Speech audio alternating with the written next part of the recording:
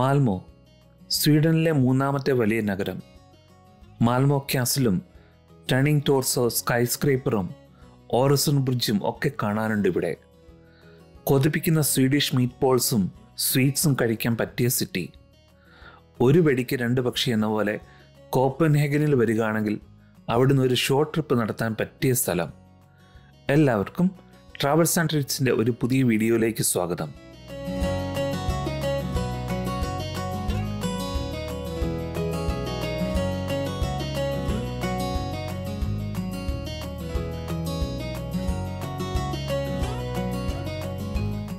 പതിനാലാം നൂറ്റാണ്ടിലാണ് Malmo castle നിർമ്മിച്ചത്.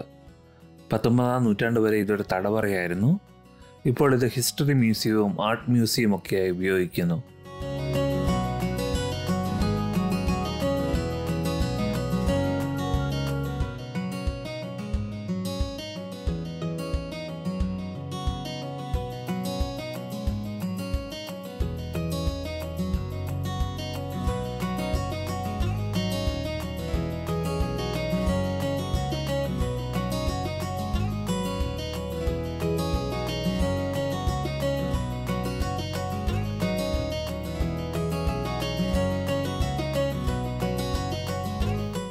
മാൽമോ കാസലിൻ്റെ പുറത്തു നിന്ന് നോക്കിയാൽ ടേണിംഗ് ടോർസോ എന്ന ടിസ്റ്റോ ആയിട്ടുള്ള സ്കൈ സ്ക്രേപ്പർ നമുക്ക് കാണാം.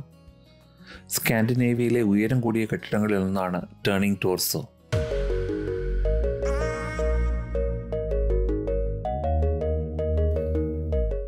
കോപ്പൻഹേഗനിൽ നിന്ന് 40 മിനിറ്റ് യാത്ര ചെയ്താൽ നമ്മൾ മാൽമോയിലെത്തും. മറ്റ് നഗരങ്ങളെപ്പോലെ തന്നെ മാൽമോയുടെയും പ്രധാന ആകർഷണം ഇവിടുത്തെ ഓൾഡ് ടൗൺ തന്നെയാണ്. മനോഹരമാണ് ഈ ഓൾഡ് ടൗണിലെ വീതികളും ഇവിടുത്തെ സ്ക്വയറുകളും ഒക്കെ കാണാനായിട്ട്. ഇവിടുത്തെ ഒരു പ്രധാന ലാൻഡ്മാർക്കാണ് ഒപ്റ്റിമിസ്റ്റ് ഓർക്കസ്ട്ര എന്ന സ്കൾപ്ചേഴ്സ്. സ്വദേശികളുടെയും ടൂറിസ്റ്റുകളുടെയും പ്രിയപ്പെട്ട സ്ഥലമാണ് മാർച്ച് ചെയ്യുന്ന ഓർക്കസ്ട്രക്കാരും ഇതിനടുത്തുള്ള സ്ക്വയറും.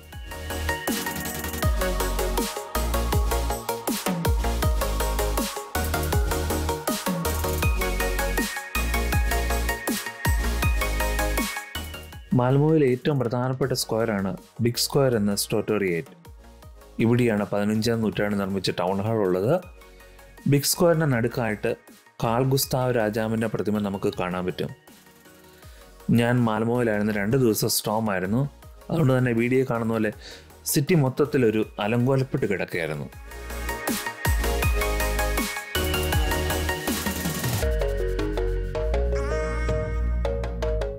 ഒരുപക്ഷെ മാൽമോയിലെ ഏറ്റവും പ്രശസ്തമായ കഫേയാണ് ഹൊലാൻഡിയ. 110 വർഷമായി കഫേ സ്റ്റാർട്ട് ചെയ്തിട്ട്. വളരെ എലഗൻ്റാണ് ഈ കഫേ. ഉള്ളിലേക്ക് കയറി കഴിഞ്ഞാൽ ഒരു കൊട്ടാരത്തിലേക്ക് കയറിയ ഫീലിംഗ് ആണ് നമുക്ക് കിട്ടുന്നത്. കേക്കുകളും പേസ്ട്രികളുമാണ് ഇവരുടെ സ്പെഷ്യാലിറ്റി. നല്ല ചീസ് കേക്കുകൾ ഒത്തിരി ടൈപ്പ് ഉണ്ട്. നല്ല അടിപൊളി കേക്ക്സും ഒന്നാന്തരം കസ്റ്റമർ സർവീസും ടോപ്പ് ആംബിയൻസുമാണ് ഇതിനുള്ളത്. അതുകൊണ്ട് തന്നെയാണ് ഹൊലാൻഡിയ മാൽമോയിലെ നമ്പർ 1 കഫേ ആവുന്നത്.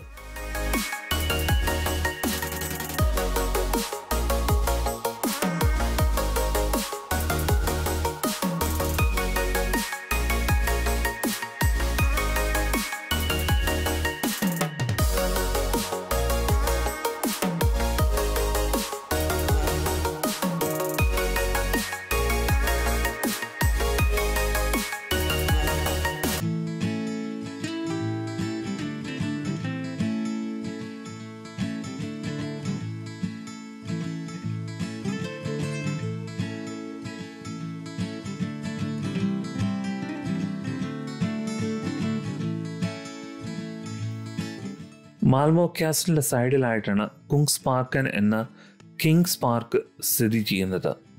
ഞാൻ മുമ്പേ പറഞ്ഞതുപോലെ ഞാൻ അവിടെ ഉണ്ടായിരുന്ന 2 ദിവസം സ്റ്റോം ആയിരുന്നു. അതുകൊണ്ട് തന്നെ പാർക്ക് മൊത്തത്തിൽ ഇലകളും കമ്പുകളും ഒക്കെ ചിതറിക്കിടക്കുന്ന അവസ്ഥയിലായിരുന്നു. പക്ഷേ നല്ല മനോഹരമായ ഒരു പാർക്കാണിത്.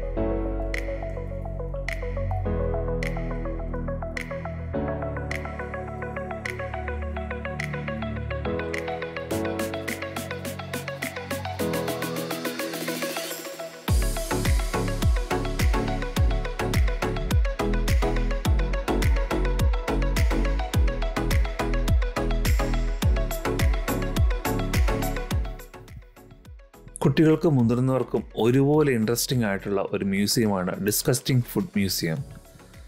ലോകത്തിലെ 80-ൽ പരം ഡിസ്കസ്റ്റിംഗ് ആയിട്ടുള്ള ഫുഡുകൾ ഇവിടെ പ്രദർശിപ്പിച്ചിരിക്കുന്നു. ഭക്ഷണത്തെ പറ്റിയുള്ള നമ്മുടെ കാഴ്ചപ്പാടുകളെ വെല്ലുവിളിക്കുന്ന ഒരു മ്യൂസിയമാണ് ഡിസ്കസ്റ്റിംഗ് ഫുഡ് മ്യൂസിയം.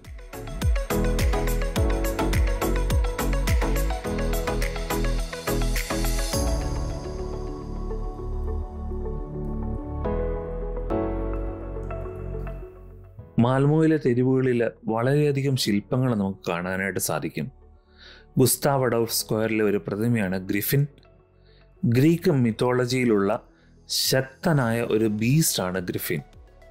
ടൂറിസ്റ്റുടെ ഒരു ഫേവറേറ്റ് ഫോട്ടോ ലൊക്കേഷനാണിത്. മാൽമോയിലെ ഐക്കോണിക് ആയിട്ടുള്ള ഒരു റെസ്റ്റോറൻറ്റും പബ്ബും ഒക്കെയാണ് ബുള്ളാൻ. 110ഓളം വർഷങ്ങളായി ഇത് സ്റ്റാർട്ട് ചെയ്തിട്ട് ഇതിൻ്റെ ഉൾവശം കണ്ടു കഴിഞ്ഞാൽ പെയിൻറ്റിങ്ങുകൾ നിറഞ്ഞൊരു ക്യാസിൽ പോലെ തോന്നും. സ്വീഡിഷ് മീറ്റ് ബോൾസ് കഴിക്കാൻ ഏറ്റവും പറ്റിയ സ്ഥലമാണ് മാൽമോയിൽ ഇത്. എല്ലാ സ്റ്റാഫും വളരെ ഫ്രണ്ട്ലി ആയിട്ട് നമുക്ക് ഫുഡ് സജസ്റ്റ് ചെയ്യുകയും സെർവ് ചെയ്യുകയും ചെയ്യും.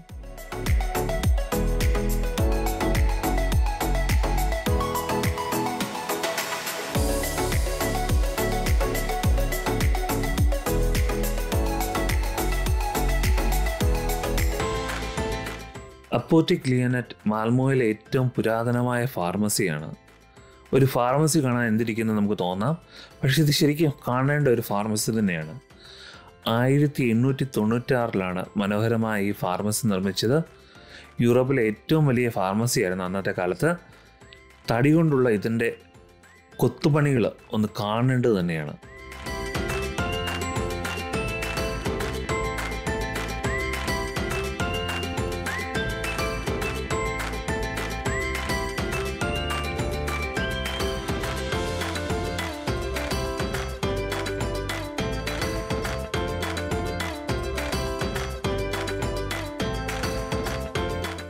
സിറ്റിയിലെ ഏറ്റവും പഴയ ചർച്ചാണ് 14ാം നൂറ്റാണ്ടിൽ നിർമ്മിച്ച സെൻറ്റ് പീറ്റേഴ്സ് ചർച്ച്.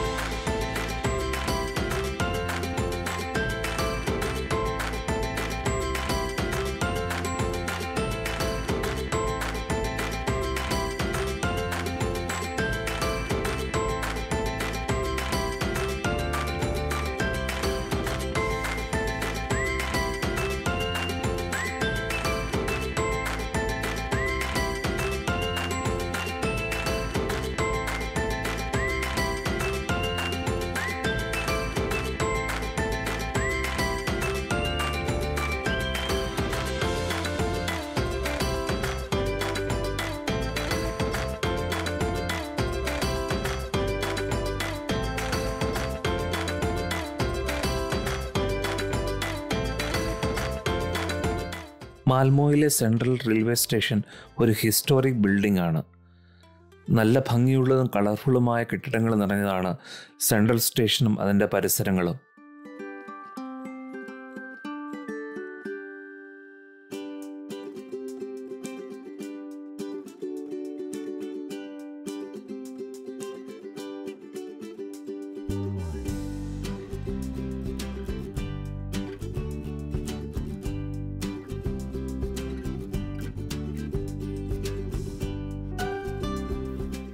സെൻട്രൽ സ്റ്റേഷൻ്റെ അടുത്തായിട്ടാണ് കാൾ ഫെഡറിക് എന്ന സ്വീഡിഷ് ആർട്ടിസ്റ്റ് തനിക്ക് പരിചയമുണ്ടായിരുന്ന ബീറ്റിൽസിലെ ജോൺ ലെനൻ്റെ ഓർമ്മയ്ക്കായി ദി നോട്ടർ ഗൺ എന്ന ശില്പം നിർമ്മിച്ചത്. ജോൺ ലെനനെ കൊല്ലാൻ ഉപയോഗിച്ച് തോക്കിൻ്റെ കുഴൽ കെട്ടിയിടുന്നതായിട്ടാണ് ഈ ശില്പത്തിൻ്റെ രൂപകൽപ്പന. നോൺ വയലൻസ് എന്നും ഈ ശില്പം അറിയപ്പെടുന്നു. സ്വീഡനും ഡെൻമാർക്കും തമ്മിൽ ബന്ധിപ്പിക്കുന്ന ഒരു പാലമാണ് ഒറിസൺ ബ്രിഡ്ജ്. 8 കിലോമീറ്ററിൽ നീളമുണ്ട് ഈ പാലത്തിന്. കോപ്പൻഹേഗനിൽ നിന്ന് ഒരു 40 മിനിറ്റ് ഈ പാലത്തിൽ കൂടി യാത്ര ചെയ്താൽ നമ്മൾ മാൽമോയിലെത്തും. റോഡ് മാർഗം വഴിയും റെയിൽ മാർഗം വഴിയും നമുക്ക് ഈ പാലത്തിൽ കൂടി സഞ്ചരിക്കാം.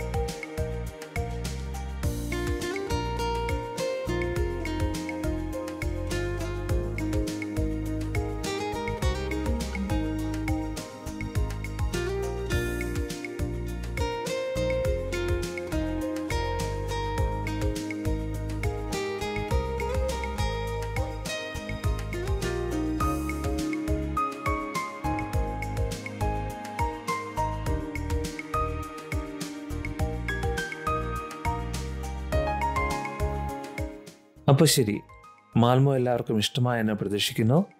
ഇഷ്ടമായെങ്കിൽ travels and treats channel subscribe ചെയ്യുക.